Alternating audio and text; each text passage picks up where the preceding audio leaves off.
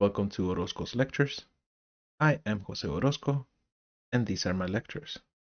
This lecture is a Calculus 1 lecture. I hope you enjoy it. This is 4.2, which is Rolle's theorem.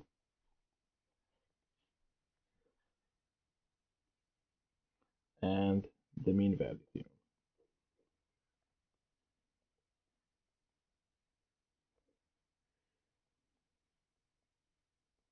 All right, so let's start first with Rolle's theorem. All right, so theorem, Rolle's theorem. And this is what Rolle's theorem says. It says, let f be continuous on the closed interval AB and differentiable on the open interval AB. If f of A equals f of B, right? So if the value of the function is the same at either endpoint of the function, of the interval, of the closed interval, then there exists at least one value of C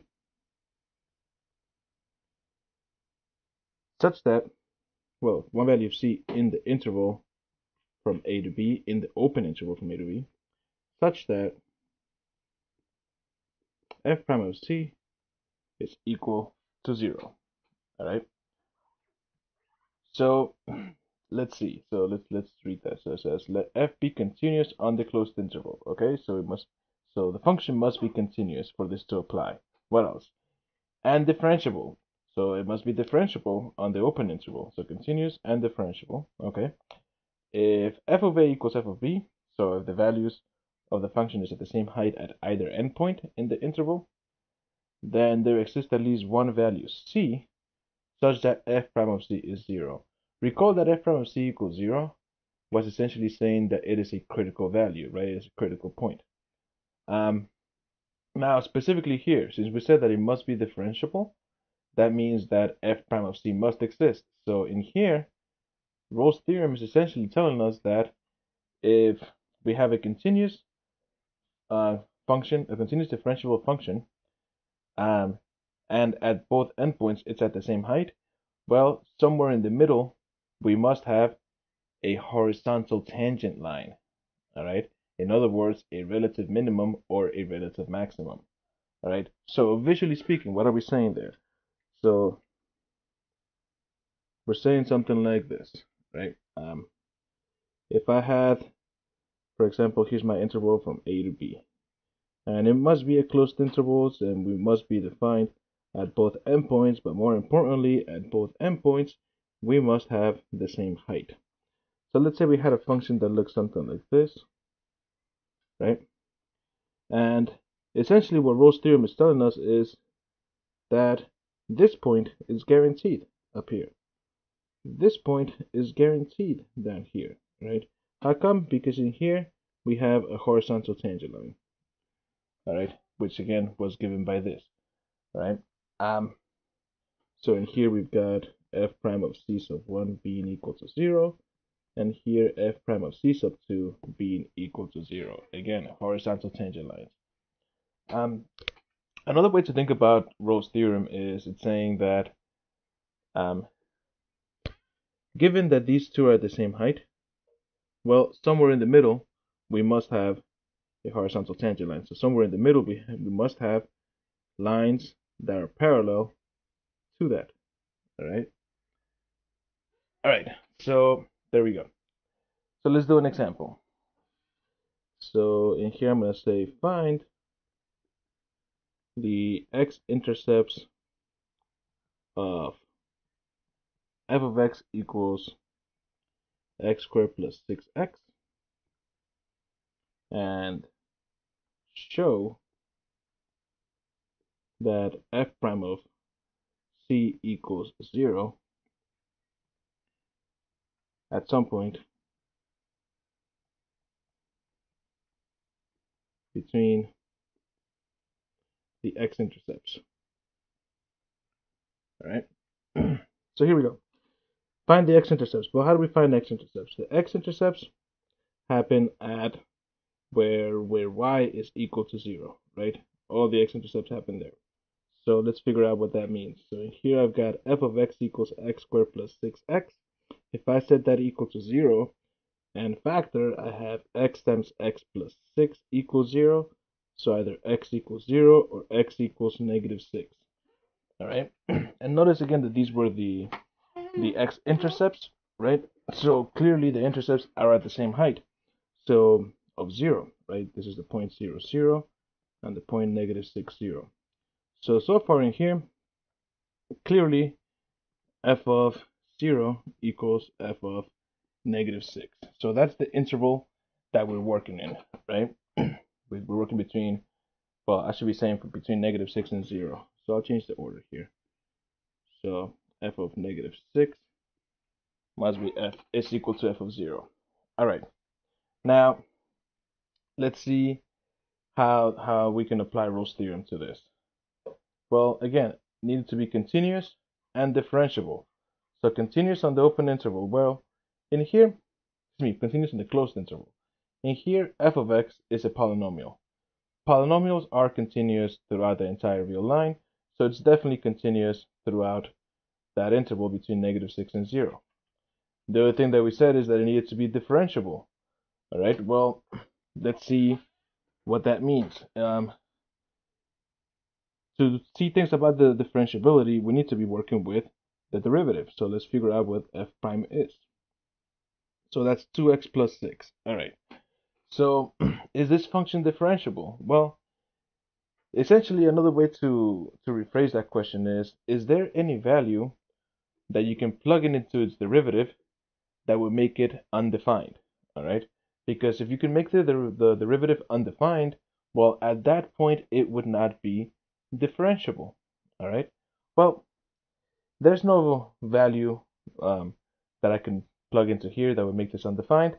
So this is differentiable. So we have continuous on the closed interval. Yes. In here, differentiable on the open interval between negative 6 and 0. Also yes, right? Because, well, this is differentiable everywhere. So continuous everywhere, differentiable everywhere. So what we have now is we have these three conditions, right? The endpoints are the same, it's continuous, it's differentiable. So by Rolle's theorem, there exists a c, some value c, in the interval between negative 6 and 0, right, in the open interval, such that f prime of c is 0. Done. Right? As far as the problem is concerned, we're done. All right? It didn't ask to find it, right? It says show that it exists somewhere in that interval. And how do we show it? We showed it using Rolle's theorem, right? But let's find it. Let's find it. So this is essentially an addendum to this prior problem. Let's find it. Let's find c. So, well, f prime of c must be equal to 0, so I need to get 2x plus 6. I set that equal to 0, move the 6 over, divide by 2. X is equal to negative 3. All right. So this value of negative 3, that's where we're going to have a relative max or a relative min, right? It's a critical point, and that's what we were guaranteed by Rolle's theorem. Visually speaking, we're working with this scenario. We've got here a parabola, something like that, where this value is negative 6 and this value is 0, right? They're both at the same height. This is a continuous function. And we found here that at negative 3, this value right here has a horizontal tangent line, right? Which was guaranteed by Rolle's theorem. So here f prime of negative 3 is 0, right? All right, so now let's do more examples. The next couple of examples are going to have the same exact instructions. So let's go ahead and write them. It says determine whether Rolle's theorem applies.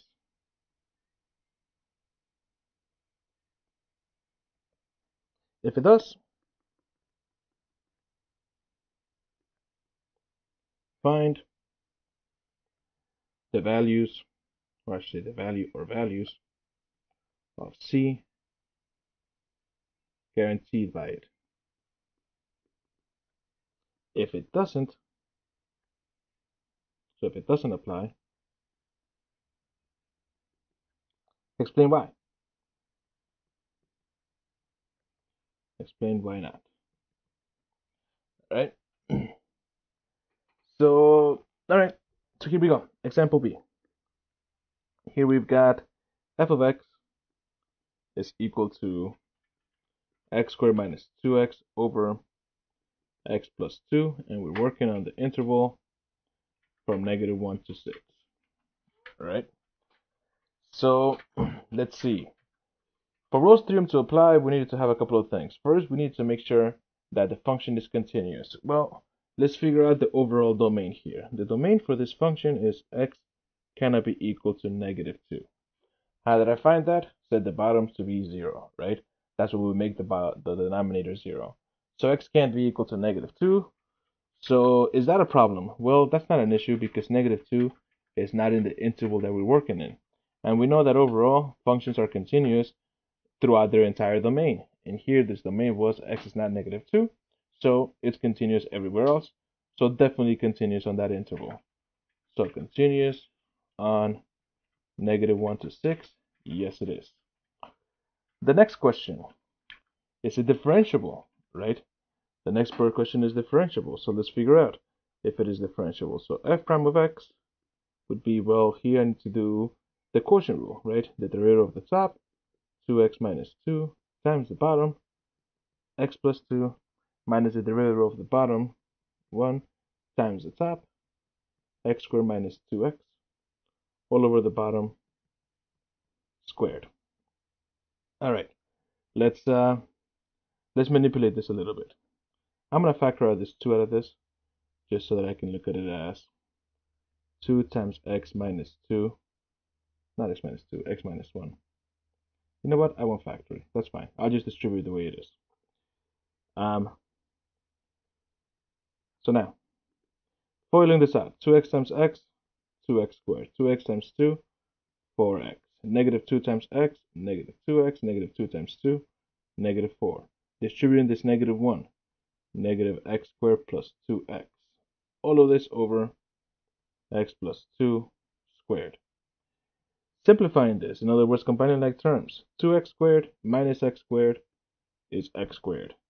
4x minus 2x, that's 2x, plus 2x, that's 4x, and then minus 4. All of this over x plus 2 squared. Right? Now, the question here is, well, is this differentiable? Well, again, another way to think about differentiability is, well, is there anything that would make this undefined? Well, what would make this undefined? Well, we have a fraction. So x equals -2 would make this undefined, right? Because it would make the bottom 0. However, that's not in the interval that we care about, right? From -1 to 6. So what we found here is that this is differentiable everywhere, right? Because the only place that it would not be differentiable would be at -2. So in here, differentiable on the open interval from -1 to 6. Yes, so we've got continuous, we've got differentiable. The next thing that we need to do is a function the same at either endpoint? Well, let's see. F of -1, what would that be? Well, the function again was x squared minus 2x over x plus 2. So what does that give us? That gives us 1 plus 3 over 1, right? Negative 1 squared, negative and negative is a positive. I don't know where I got that 3 from. That should have been a 2. 1 plus 2, there we go. And then negative 1 plus 2 is 1. So 1 plus 2 is 3, 3 over 1, 3. Cool. Now, is that the same as at the other endpoint? So at 6, well, 6 squared minus 2 times 6 over 6 plus 2. 6 squared is 36, 2 times 6 is 12, 6 plus 2 is 8, 36 minus 12 is 24, and that over 8 is 3. Good. So in here we got that at either endpoint, we are at the same height. So by Rolle's theorem,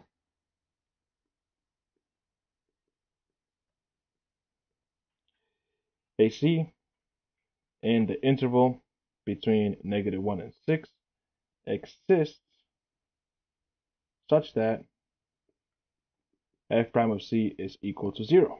All right. So in here, yes, Rolle's theorem applies. So let's figure out what value it guarantees. And again, it guarantees that f prime of c is equal to 0. Well, let's figure out what that means.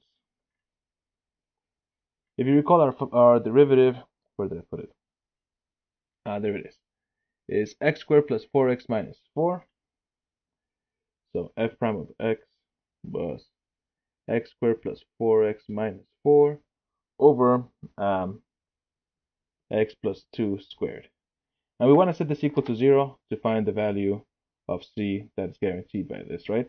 So set that equal to 0. What do I get? Well, I've got a fraction here equaling 0. So what that tells me now is that x squared plus 4x minus 4 must be equal to 0. How come? I've got a fraction. The only way that a fraction can be equal to 0 is if the numerator itself is equal to 0. All right. So how do we solve this? Well, we say, let's try to factor that. Well, not factorable because there's no two values or no two real numbers here that if I were to try to multiply them would multiply to negative 4 and add up to positive 4, right? You may think 2 and negative 2, but those don't add up to positive 4, right? So now, how do we do that? Well, we know that when we cannot factor, we have to use the quadratic formula. And as a reminder, this is the quadratic formula. So I'll put it on the side over here. X equals negative b plus or minus the square root of b squared minus 4ac all over 2a. All right, that is the quadratic formula. So let's apply it here. And in here, that's going to give us that x is equal to, well, the negative of b, in this case 4, plus or minus the square root of b squared minus 4 times a times c all over 2 times a. So what does that give me? That gives me, well, negative 4 plus or minus the square root of 16 plus 16, right? 4 squared, 16. Negative 4 times 1 times negative 4, positive 16. All of this over 2. So I get negative 4 plus or minus radical 32 over 2, which is actually negative 4 plus or minus 4 radical 2 over 2, right? 32 is 16 times 2. The square root of 16 is 4, and the other 2 is still there. All right, so at this point, well, I see that I can rewrite this as two fractions. So in other words, negative 4 over 2 plus or minus 4 radical 2 over 2. And those 4's over 2's can reduce. So I end up with negative 2 plus or minus 2 radical 2. All right. So in here, well, let's think about these two values, because in here we've got two things. We've got negative 2 plus 2 radical 2 and negative 2 minus 2 radical 2. So one of these has to be on the interval. Well, how would I know without even looking at a calculator? Well, let's recall the interval that we were in, negative 1 to 6. We're working from negative 1 to 6. Negative 2 minus anything is going to be further to the left, right? So let's think about this. So here's -1, here's 6, here's -2. -2 minus 2 radical 2 is going to be somewhere on this side, right? -2 minus 2 radical 2. So that forces this one to actually be in the interval that we care about, all right? That one actually is on the interval because it's going to be to the right somewhere. This one's definitely not in the interval, so this is guaranteed to be in the interval. As far as what its decimal value is, well, -2 minus 2 radical 2 is approximately -4 point.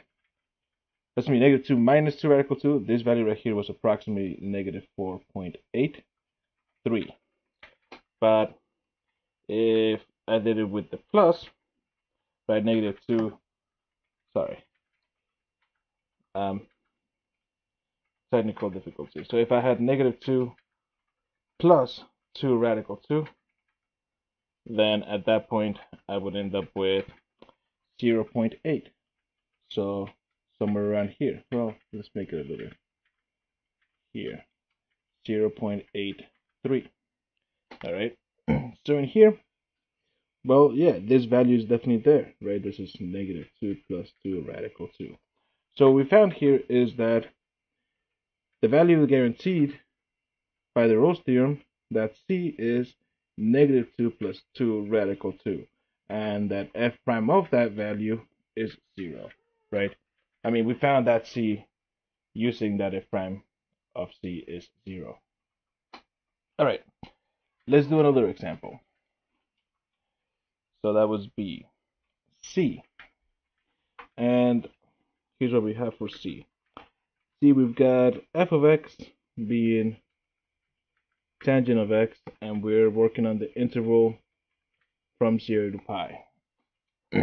All right, so let's try to see if Rolle's theorem applies. All right, so we know that the endpoints must be the same.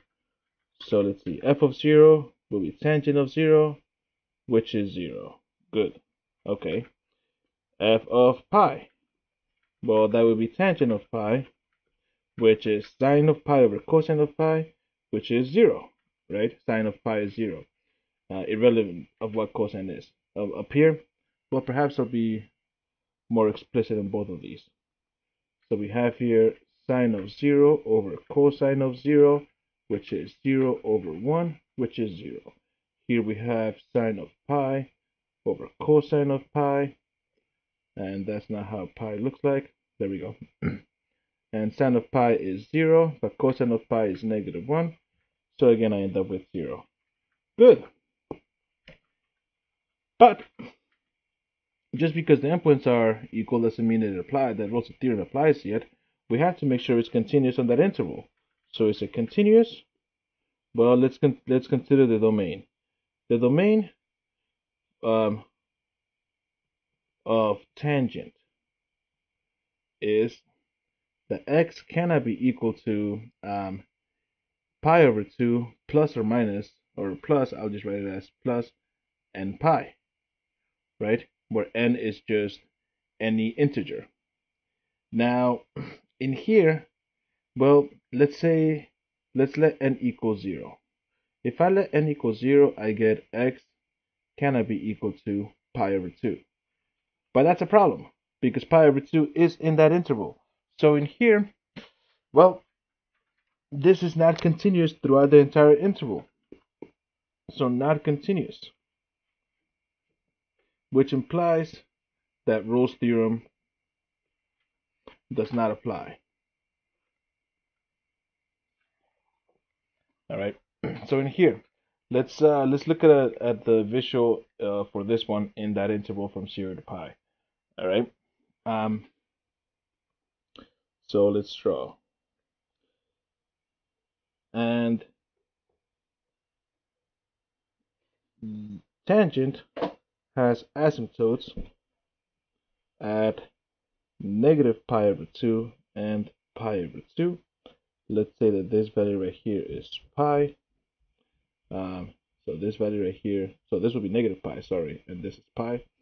And this is what tangent looks like, all right?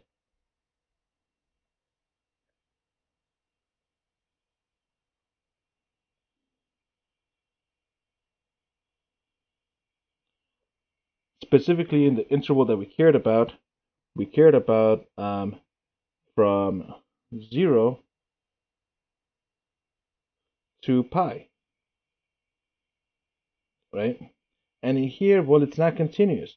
Well, because it's not continuous there, Rolle's theorem doesn't apply, right? So again, what we're saying there is there's no point in between 0 and pi such that the function has a relative minimum or a relative maximum, right? Because nowhere in there will the so hold on, let me rephrase that. So there's no guaranteed value. There we go. It is not guaranteed that there's a value between 0 and pi such that it is a relative minimum or maximum, right? It's not guaranteed. And in here, I mean, clearly there isn't any.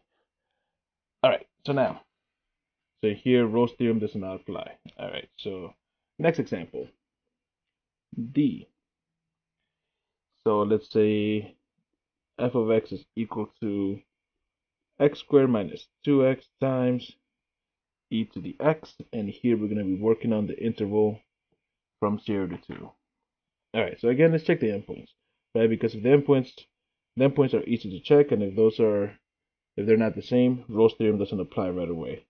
So f of 0, 0 squared minus 2 times 0, so 2 times 0 times e to the 0. So I have 0 times 1 equals 0, okay? Let's figure out the other endpoint, f of 2. So I have here 2 squared minus 2 times 2 times e squared. 2 squared is 4. 2 times 2 is 4. So I have 4 minus 4, which is 0, times e squared, 0. So in here, endpoints are the same. F of 0 is equal to f of 2, right? Which is good. So maybe it does apply. Let's see. What else do we need? We needed to make sure this was continuous. So the question is it continuous on that interval from 0 to 2, on the closed interval? Well, yes it is. How come? Because in here, this function right here, x squared minus 2x, that's a polynomial. That's continuous everywhere. E to the x, that exponential function, continues everywhere. So here, when I have the product of two continuous functions, well, it's going to be continuous throughout. So it is continuous. Is it differentiable on the open interval from 0 to 2? Let's see. Well, how do we check? Well, we need to figure out the derivative, right? And see if there's any value that would make it undefined. So let's see. Let's find the derivative of this. And here, I'm going to apply the product rule, right? So applying the product rule here, I have f prime of x is, well, the derivative of the first, which is 2x minus 2, times the second, e to the x, plus the derivative of the second, well, the derivative of e to the x is just e to the x, times the first, so x squared minus 2x.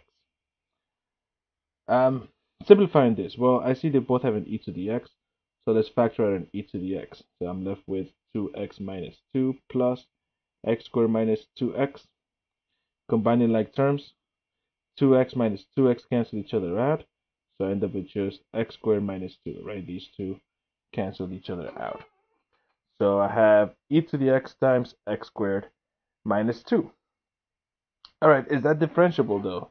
So is there any value that would make this undefined? Well, in here, x squared minus 2, the domain for that piece is all real numbers. In here, e to the x, domain for that piece is all real numbers. So there's nothing that would make this f prime of x undefined. So differentiable, yes.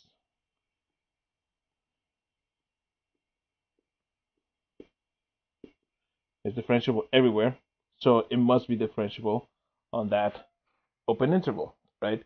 So we've got continuous, we've got differentiable, we've got that both endpoints are at the same height, right? So now let's find where that is. So in here, thus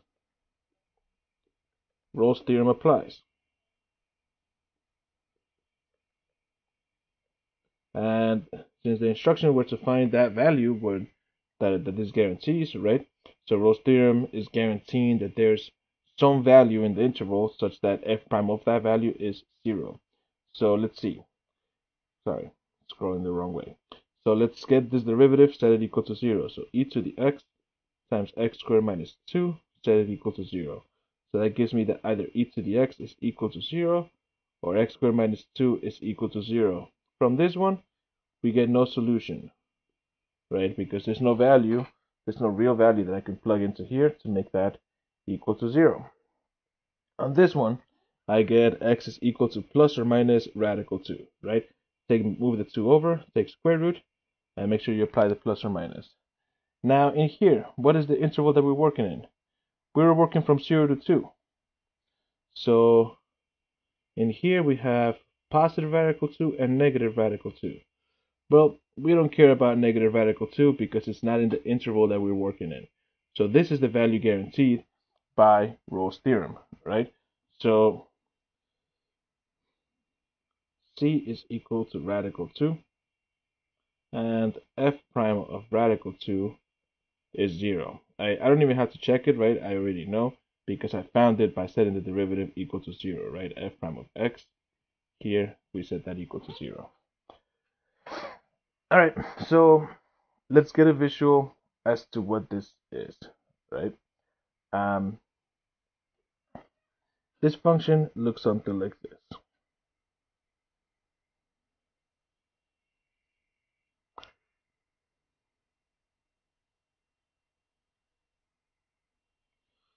Let's draw that a little bit better. Yeah, that is a little bit better. All right, so in here, this is our 0, this is our 2, and this point right here, this is at radical 2, right? And this, in here, we have a horizontal tangent line, all right? That's what we were guaranteed by Rolle's theorem. Notice that up here, I would also have a horizontal tangent line, but we weren't really concerned about that because we were looking at just the interval from 0 to 2. In fact, we already know where that happens. It would happen at negative radical 2, right? But again, we were not concerned with that in this problem. So in here we found this f prime of radical 2 is equal to 0. All right.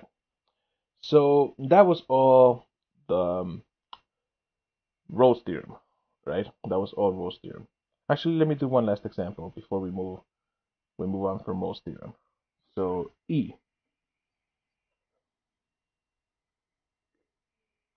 So here I have f of x is equal to x to the 2/3, and we're working on the interval from 0 to 1.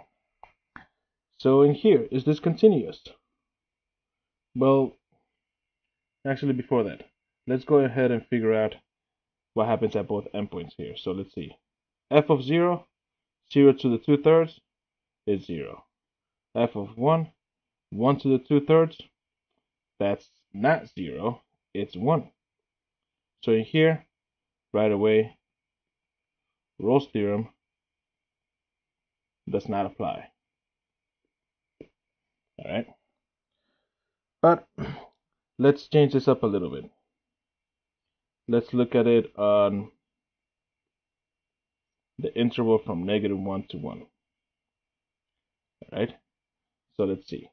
F of -1. -1 to the 2/3. Well, -1 cube root is -1 squared is +1. So I get +1 there.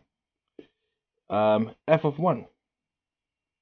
F of 1 is going to be 1 to the 2/3, which is 1.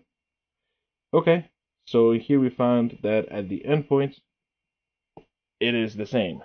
All right, so far it's looking okay for Rolle's theorem. The next thing we got to figure out, well, is this continuous and differentiable throughout that entire interval? Well, continuous. Well, yes. How come? Well, the domain for this function is all real numbers, right? I can think of this f of x as the cube root of x squared. And the thing about the cube root of x is that its domain is all real numbers, right? Even if I put negatives in there, right? Like for example, if I had the cube root of, well, I already did it, right? Of -1. The cube root of -1 is -1. So there's nothing wrong with having negatives or positives or fractions or 0, right? There's nothing wrong with that. So in here, it's continuous everywhere. Is it differentiable in that interval? Well, let's see. We got to figure out what f prime of x is. So f prime of x would be 2/3 x to the -1/3, right? Bring the exponent down, subtract 1 from the exponent, which I can rewrite as 2/3 times the cube root of x. Now in here, the domain for f prime is that x can't be 0, right?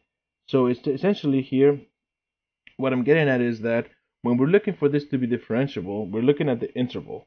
Is every value in there? Can we plug that into the derivative? Well, it turns out no, because f prime of 0 is undefined. So that implies not differentiable on that interval, on the open interval from -1 to 1. All right. It is continuous, and we do have that the endpoints are at the same height, right? The endpoints at -1 and 1, they're at the same height of 1. It is continuous, but it is not differentiable. So because it's not differentiable, that tells us that Rolle's theorem does not apply. Right? So Rolle's theorem does not guarantee that this has a point somewhere in the middle such that its horizontal tangent line is such that its tangent line is horizontal. All right, so let me restate that. So because Rolle's theorem does not apply, then it is not guaranteed that in that interval between -1 and 0, it's not guaranteed that it will have any horizontal tangent line throughout that interval. And in fact, let's look at a visual here. Here's the visual. And this is what that function looks like. All right. So it kind of looks like this. All right. Kind of looks like that, where in here, this is at -1. Here, this is at 1. Not drawn to scale. So they're at the same height. And in here, this is at 0.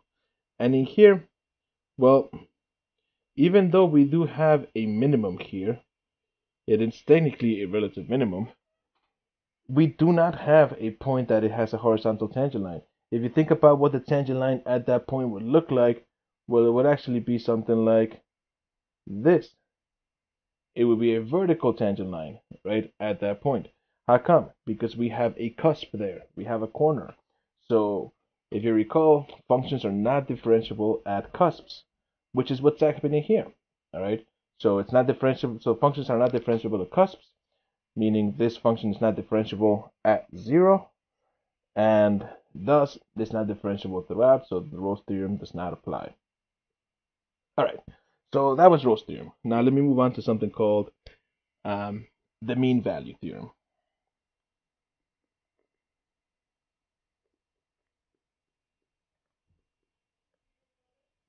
And here's what the mean value theorem says. Well, first of all, the mean value theorem is essentially just a generic Rolle's theorem.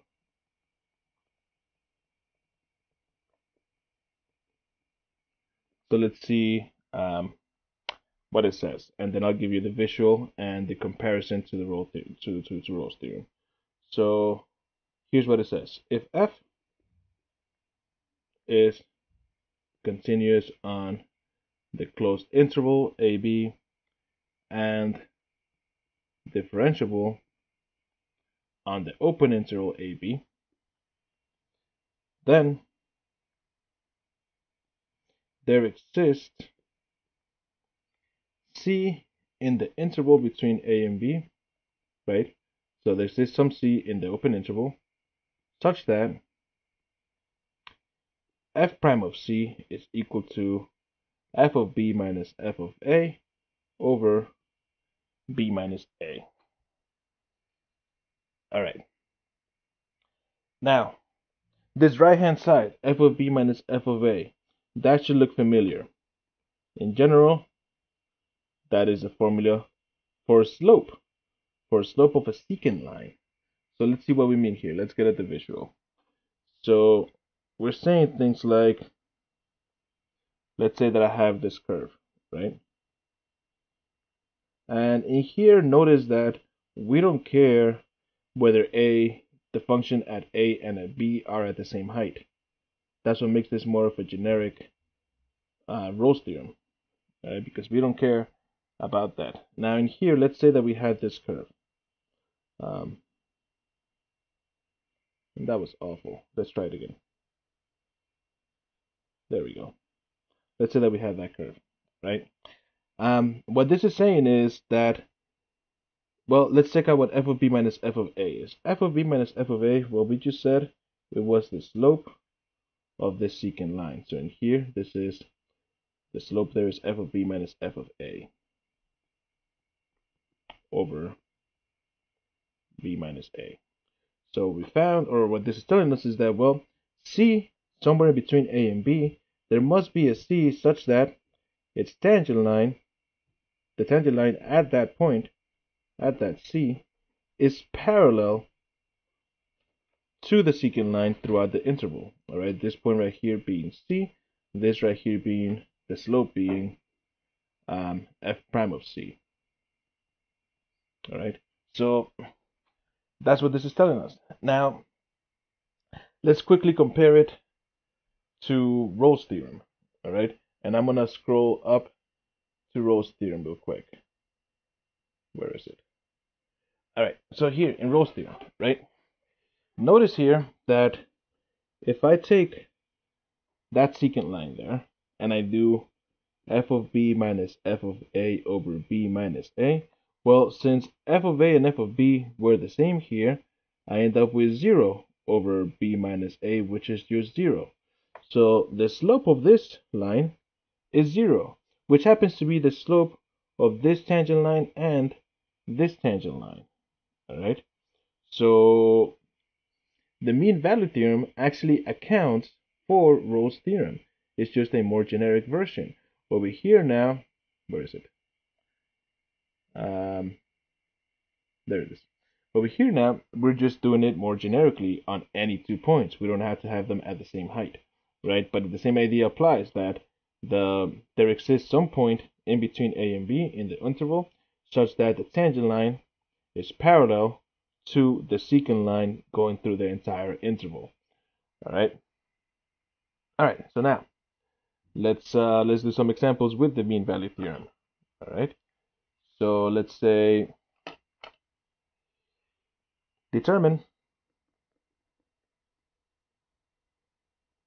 if the mean value theorem, and I'll be abbreviating MVT, determine if the mean value theorem applies. If it does, so I'll put it in the next line. If it does,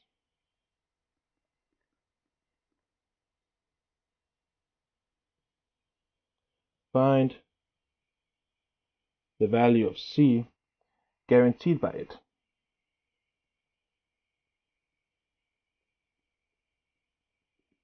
If it doesn't, explain why not. All right. So here we go. Example F. So let's look at f of x equals x to the 2/3, and now we're going to go from 0 to 1. Okay. Now, I know that we attempted this in example E, right, at first, but the problem with that one was that the endpoints weren't the same, right? But now we don't care about the endpoints being the same, right? So we don't even have to check that.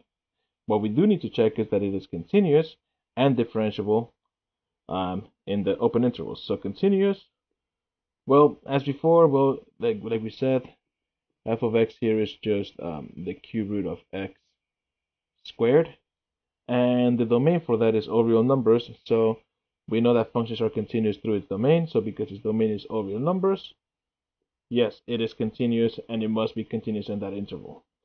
But I want to make something explicit here. And here for continuity, we should be saying continuous on the closed interval. And again, we said yes, because it's continuous everywhere, so it must be continuous on that interval. Is it differentiable on the open interval from 0 to 1? So is this differentiable on 0 to 1? Well, if you recall from before, where did I do it? Here it is. From before, this right here was the derivative. I'm just going to go ahead and copy that. Oh, didn't mean to erase it. I wanted to copy it. There we go. So let's see.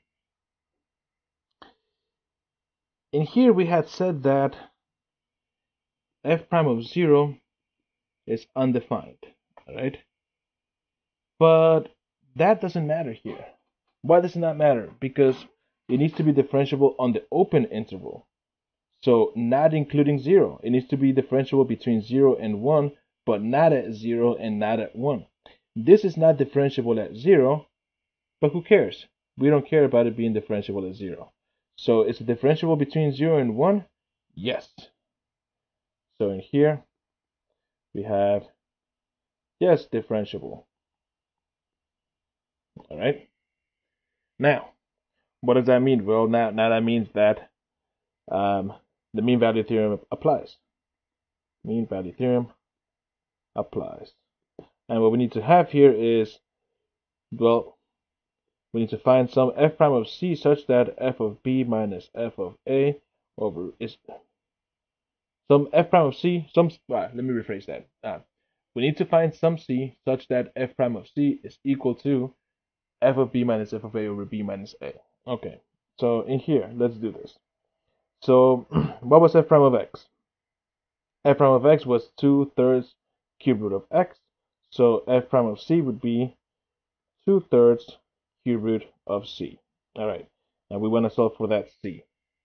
Now, f of b minus f of a. I'm going to just shift this down a little bit. All right, f of b minus f of a. So that's going to be f of 1 minus f of 0 over 1 minus 0. All right, so simplifying this, the function, remember, and I'll remind you over here, f of x was x to the 2/3, right? So f of 1 would be 1 to the 2/3, which is just 1. F of 0, 0 to the 2/3 is just 0. And on the bottom, I still have 1 minus 0. So in here, what we found is that, well, this part over here, 1 minus 0 over 1 minus 0 is just 1. So I have now 2/3 cube root of c is equal to 1. Multiply both sides by the cube root of 3. So, excuse me, by the cube root of c. So I end up with 2/3 is equal to cube root of c. At that point, well, what we want to do is cube both sides to get rid of that cube root. And what we get is that c is equal to 8 over 27. All right. So that's the value. So at 8 over 27, we would have that the tangent line is parallel to the secant line on that interval. So let's see what that means. So again, this is the function, right? And the function looks like this.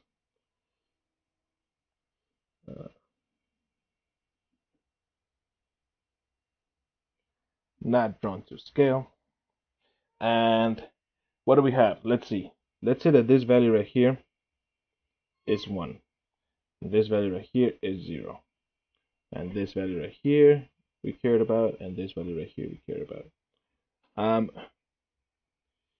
what we found is, well, let's see, this line, or this secant line, close enough, this secant line has some slope. And it turns out that at 8/27, the tangent line would also have the same slope. All right. In other words, it would be parallel. And at this point, that's 8/27. So again, what we're finding there is the point at which these two are parallel. All right. So there you go. Let's do another one.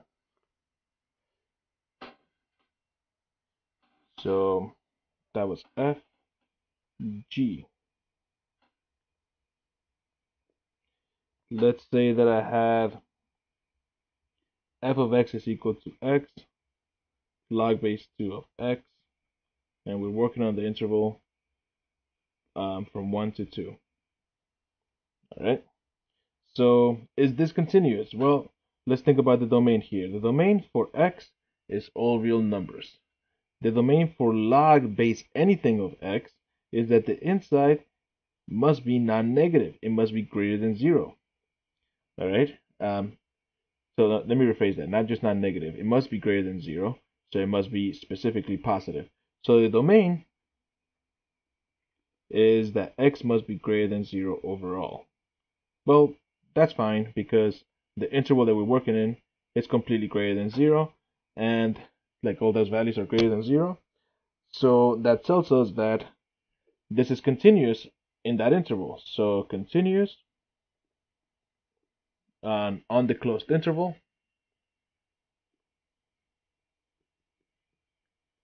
Yes. Right, and it's continuous on that closed interval because, well, we know that the domain is just for all the values that are greater than 0, right? And it's continuous everywhere in that region. And this region, 1 to 2, is within that overall interval.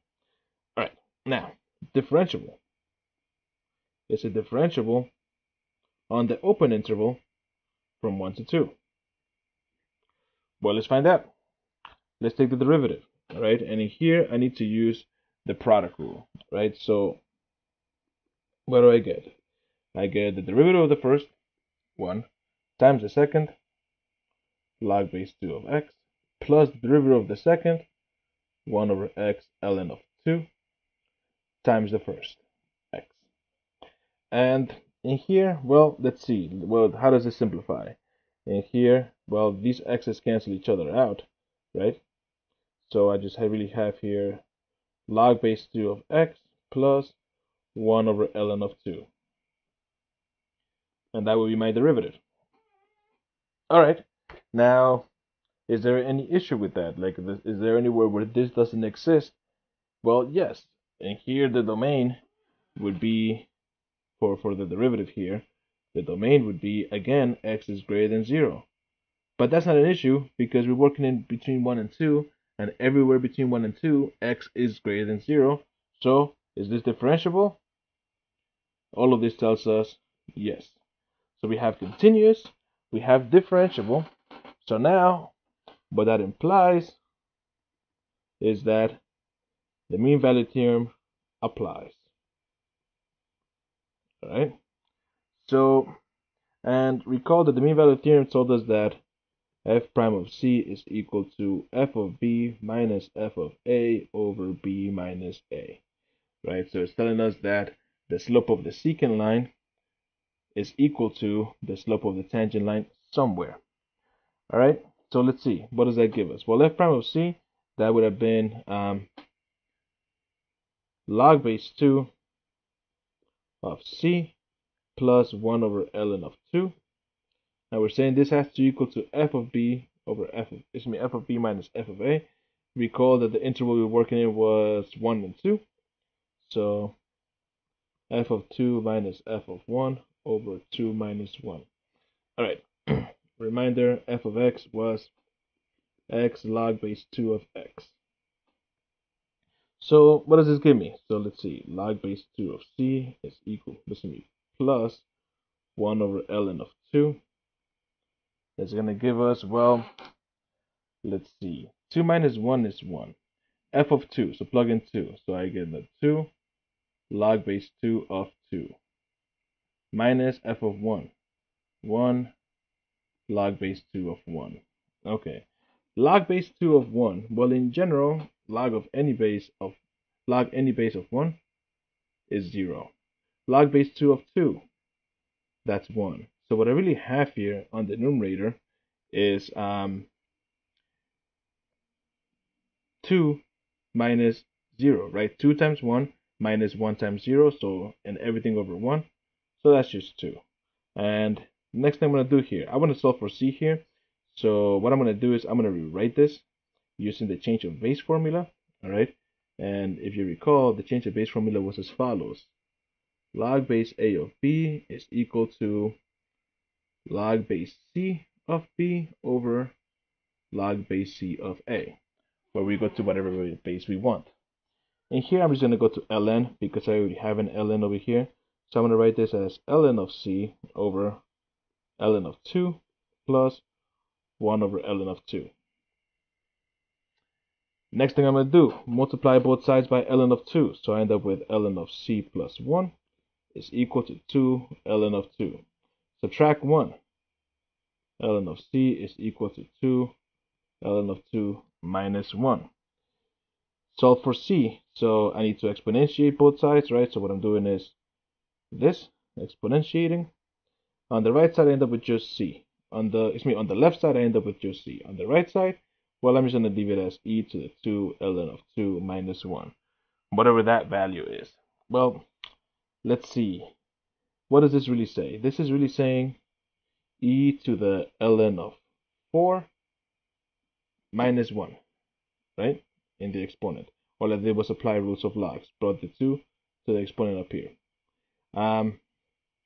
What else can I see here? Well, this becomes e to the ln of 4 times e to the negative 1, right? That's from the product of same base, different exponents. Normally you add them. Well, now I'm just going the other way around. Now in here, what does that give me? Well, e to the ln of 4 is just 4. So I get that c is equal to 4e to the negative 1, otherwise known as 4 over e. All right.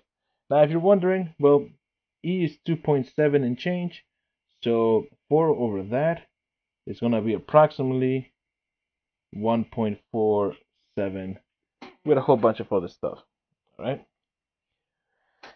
All right. So let's see what we found here. We found the value of c that was guaranteed by the mean value theorem, right? So if I look at the visual, let's look at the visual. The visual for this is, at least in that specific interval from 0 to 2, let's say, from 1 to 2, let's say here's 1 and here's 2. Well, this is what the function looks like. So how am I finding this? Well, I'm plugging in 1, right? 1 into here. 1 times log base 2 of 1. Well, log base 2 of 1 is 0. 0 times 1 is 0. So on that endpoint at 1, we have 0. If I plug in 2, log base 2 of 2, that's 1. 2 times 1 is just 2. So that tells me that, for example, here, that's going to be at the height of 2. This is not drawn to scale, right? And the function here looks kind of like this. Let me make that better. All right, it kind of looks like that. What do we find here? Well, we found that there's this tangent line, right? That tangent line exists, and maybe I'll draw it better. Way better. Good job, me. So that tangent line exists, right? Not tangent line, that secant line exists. That secant line exists, and the slope for that secant line was f of b minus f of a over b minus a, right? Whatever that is. Well, it was 2, right? It's 2. That's what we found over there. So that slope equals 2. And we found that at this point, somewhere in between the two, somewhere between 1 and 2, we have a tangent line that's horizontal, excuse me, that's that's parallel. There we go. English is hard, guys. So in here, ooh, missed. There we go.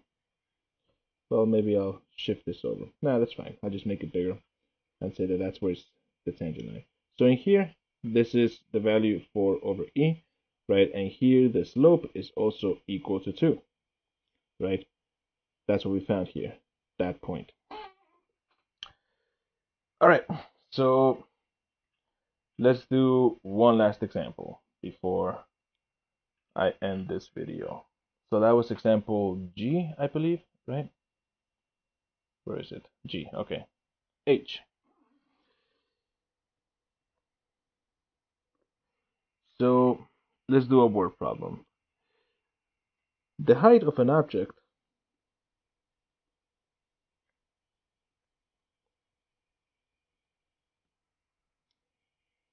t seconds after it is dropped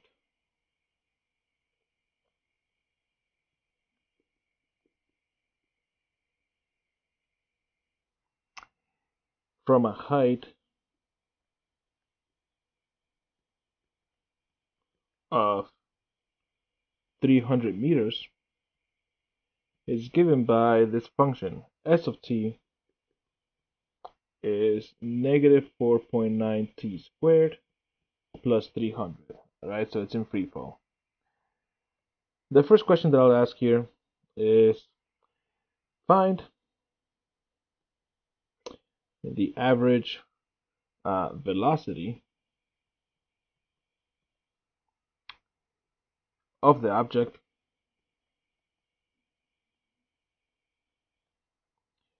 during the first 3 seconds. Right? We will ask another question, but let's start with this. Find the average velocity of the object within the first 3 seconds. Well, what is that really saying? What it's really saying is we want the average velocity. So average velocity, well, that's given by s of, let's do it this way, s of b minus s of a over b minus a. All right. So during the first 3 seconds, what does that mean? That means that we're working on the interval between 0 and 3. All right. So that's during the first 3 seconds. So in here we have s of 3 minus s of 0 over 3 minus 0. The denominator is easy, just 3. The numerator, plug in 3. Well, we've got negative 4.9 times 3 squared. Well, 3 squared is 9, right? So we have negative 4.9 times 9, and then that minus 300, which gives me negative 344.1 minus s of 0. We'll plug in 0. That's just 300. And at that point, negative 344.1 minus 300 just ends up being negative, negative 644.1. And hold on, did I mess that up? Yes, I did. I subtracted. I was supposed to add. So this value is wrong. We had to do negative 4.9 times 9 plus 300, which is 255.9. So let's change that. You know what? Let me actually write it out so you see the calculations I'm doing on this. So plug in 3. So to plug in 3, I end up with negative 4.9 times 3 squared, and then we have that plus 300 minus s of 0. So we have 0 minus 300. All of this over 0 plus 300. Sorry. 0 plus 300. All of this over 3. I was making the same mistake that I did the first time. Look at that. That's awful. Anyway, in here, 300 minus 300 cancel each other out. So we just end up with negative 4.9 times 3 squared.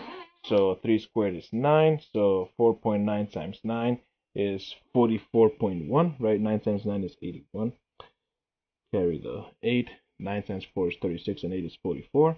But this was negative. So negative 44.1 over 3. And when I divide that over 3, I end up with with exactly negative 14.7. All right. Okay. I'm going to write that as a fraction of negative 147 over 10. All right. So basically, I thought of this as this over 1 multiplied by 10 over 10. All right. All right. So that's the first question. Cool. Second question. Use the mean value theorem to verify that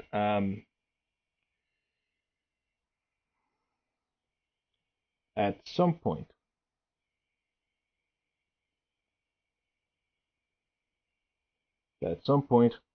during the first 3 seconds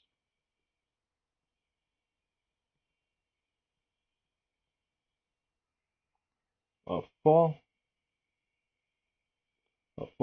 the object, right? The object falling. The instantaneous velocity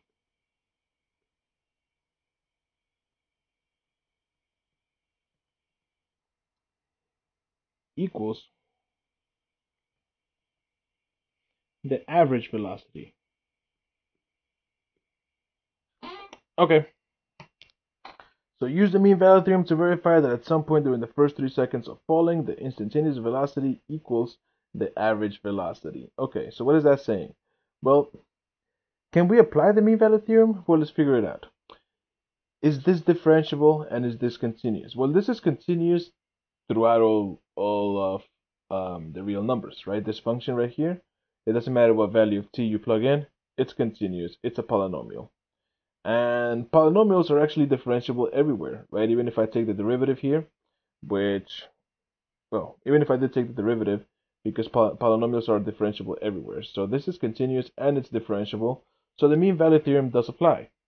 Now, how does that apply here? Well, it's talking about the instantaneous velocity.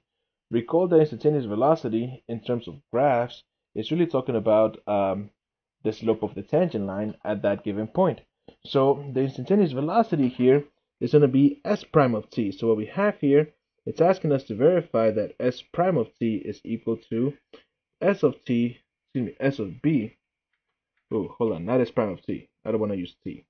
S prime of c is s of b minus s of a over b minus a. So s prime of c, well, let's figure out what s prime of t was. So s prime of t would have been negative 9.8 t, right? Because it was, where is it? 4.9 t squared. Bring the 2 down, negative 9.8. This constant goes away. So that tells me that, well, negative 9.8 c, right, s prime of c, is equal to s of b minus s of a over b minus a. We already figured that out, right? That was part A. S of b minus s of a over b minus a. And we got negative 147 over 10. So this has to be equal to negative 147 over 10. All right, let's rewrite this. Negative 9.8, that's negative 98 over 10. And this is negative 147 over 10. Multiplying both sides by negative 10, I end up with 98c is equal to 147. So that c is 147 over 98. All right. Now this actually reduces. These are both divisible by 49. All right. 98 divided by 49 is 2. 147 divided by 49 is 3. And look at that. 3 halves. Well, that is somewhere in the interval, right? Because it is definitely within the first 3 seconds. So what we found here by the mean value theorem is that at the time of 3 halves, the instantaneous velocity is equal to the average velocity. All right, and that was by the mean value theorem. All right. So that concludes 4.2. Wasn't that fun? If you think I made a mistake somewhere, you're probably right. Tell me all about it in the comments. If you feel you learned something from me in this video, hit the like button, hit the subscribe button, but more importantly, share it. Share this video with your classmates. And remember, you don't have to like math in order to be good at it. But you do have to be good at it. I am Jose Orozco. Goodbye.